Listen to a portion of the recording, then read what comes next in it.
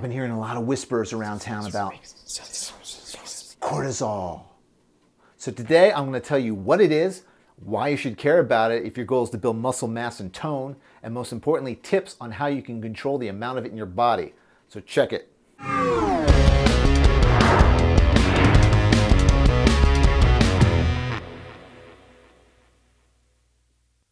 Greetings. It is I, Maximus, your gym philosopher. And on this channel, we give advice on weight training, nutrition, supplements, and a variety of subjects regarding health and fitness, all from a philosophical mindset. During the course of this video, if I cite any references or links, they will most likely be below this video in the description section. So, just hanging out here at the Lyceum with my gym bro Socrates. Send a shout out, Socrates. Hey bros, crush your workout today. Okay, the topic of today's show is cortisol. Max, what is cortisol? Cortisol is classified as a steroid hormone. Now, before you get the wrong idea there, steroid simply refers to the specific four-ring structure of the molecule. So it breaks down like this. There are two categories of steroid hormone. There are the sex hormones, such as testosterone and estradiol, and then there are the corticosteroids, such as cortisone, cortisol, aldosterone, and a couple others. All natural steroid hormones are derived from cholesterol, which also has that four-ring molecular structure. Hey Max, where is cortisol made? I'm getting to that. Okay, let's talk about where cortisol is made. Cortisol is produced in the human body by the adrenal cortex portion of the adrenal glands. Now, the adrenal glands are triangle-shaped glands that sit on top of each of your kidneys like a hat. Cortisol release is controlled by a portion of the brain called the hypothalamus. The hypothalamus triggers the neighboring pituitary gland to release a hormone into the bloodstream that then triggers the adrenal glands to start pumping out them hormones. During times of emotional or physical stress, more cortisol is released in response. This is why cortisol is typically referred to as the stress hormone. Typical emotional stressors are things like job stress, relationship woes, financial troubles, planning a major event, or other traumatic experience. Being forced to drink hemlock? Yep, poisoning for sure.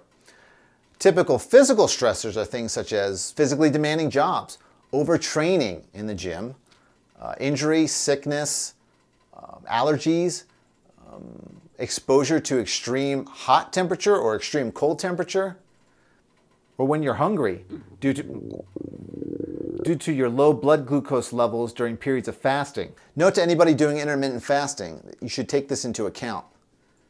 Hey Socrates, are you still doing IF? No bro, I'm just carb cycling. Gotcha. Now I know what you're thinking. Max, buddy, this is all real interesting scientific stuff you're telling us here. But what does it concern me? I'm a weightlifter. I'm a bodybuilder. I'm a fitness enthusiast. I'm a CrossFitter. Why should I care about cortisol? I'll tell you why. Because cortisol and other corticosteroids are catabolic. Catabolism is a muscle-destroying metabolic process, as opposed to anabolism, which is a muscle-building metabolic process. So it goes like this. When cortisol is secreted for a prolonged period, it begins a process called proteolysis. Proteolysis. This process breaks down muscle proteins into amino acids, eventually for use as energy in the body. Muscle tissue loss is definitely not a desired result for anybody who's beating themselves up in the gym. In addition to that, cortisol also inhibits protein synthesis by decreasing amino acid uptake into the muscle. So you're losing muscle, and at the same time, you're not building any new muscle to replace that. It's a double whammy, baby. As far as fat loss goes, cortisol does seem to increase fat loss in the whole body. But excessive cortisol in the body can lead to a condition called Cushing syndrome. Now, one of the characteristics of Cushing syndrome is that it inhibits fat breakdown in the abdomen. which leads to a big fat belly. I've included some links in the description to a few studies that deal with cortisol's effect on fat loss in the body, in case anyone's interested. And check this out. Cortisol also has deleterious effects on the immune system. So this lengthens the time that your body can recover from an epic workout. And if you sustain an injury, it takes longer to heal from that injury before you get back in the gym and start tossing them iron cookies. And lastly, it decreases bone formation. And that ain't good. So you tell me, for anyone whose goal is to build muscle and lose fat, do you think cortisol is important? Max, is there anything good about cortisol? Actually, yes. There are some benefits to cortisol or corticosteroids. In what cases is it good for you? First off, cortisol is an anti-inflammatory and prevents immune system response that causes inflammation in the body. Normally, suppressing your immune system is a bad thing. But for people with certain allergic reactions to things, spot treatment can be very beneficial. Topicals like hydrocortisone are used on skin to treat bug bites or an allergic reaction to something like poison ivy. And for more serious allergic reactions like peanut allergies or bee stings, a common quick treatment is an injection of epinephrine. Epinephrine, or commonly known as adrenaline, is also produced by the adrenal glands and acts similar to cortisol. Often cortisone is injected into people's bodies in order to reduce the pain caused by the inflammation due to certain medical conditions. Those painful medical conditions are things such as arthritis in the joints, bursitis, or carpal tunnel syndrome. You probably know somebody who gets regular cortisone injections into their knuckles or their neck or their hip for relief of pain and swelling. Cortisol also helps you deal with stressful situations. Yeah, I know, we mentioned that already. But that was in a negative connotation.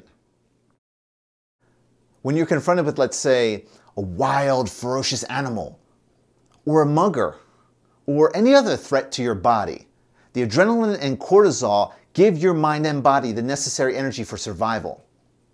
It's fight or flight response, baby!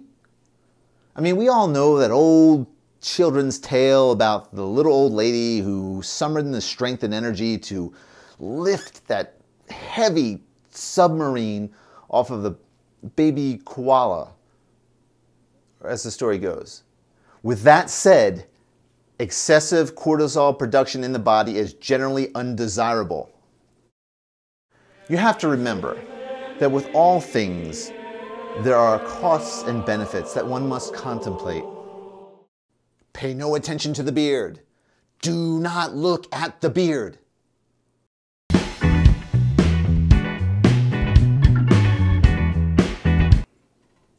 So, here we are. That point in the video that you were laboring to get to, where I tell you how to lower your cortisol levels. Tips on that now. Just the tips. Tip 1. Take vitamin C. There. Studies have shown that consumption of vitamin C reduces serum cortisol levels significantly in both athletes and those experiencing psychological stress.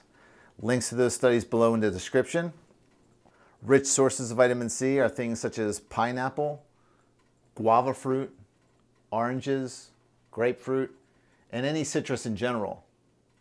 Also some vegetables like red pepper, green pepper, and broccoli. Broccoli? Yep, broccoli. Now personally, I don't like taking all that sugar.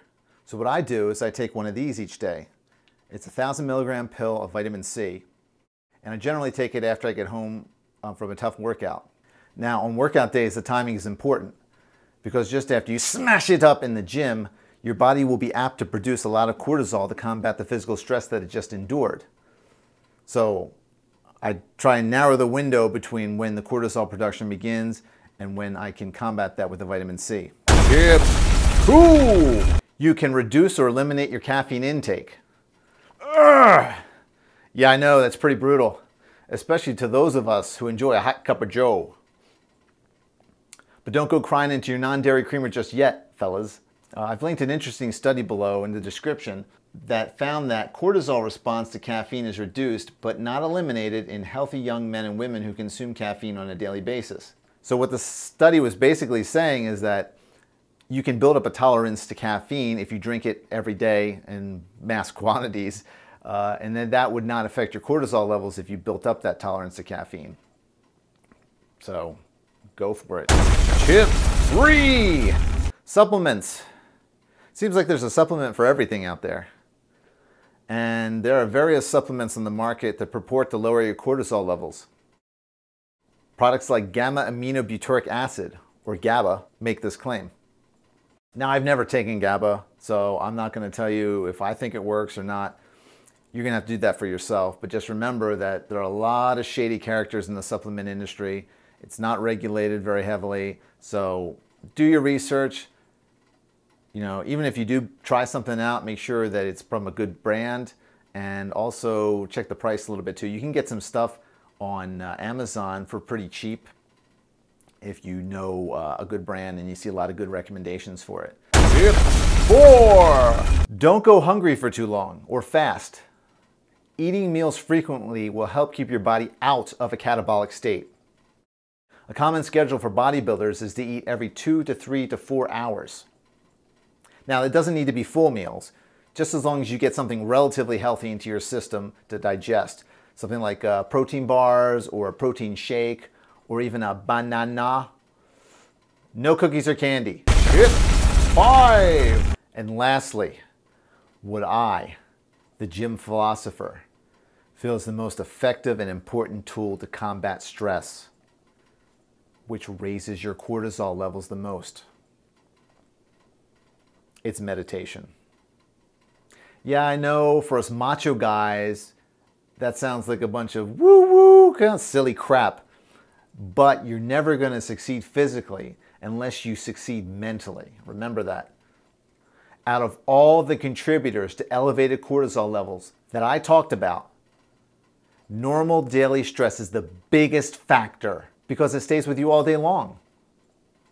You know, being hungry is only going to last until you have your next meal. Drinking coffee, the caffeine enters your system and it leaves your system relatively quick amount of time. But chronic depression and constantly worrying about things is a waking problem.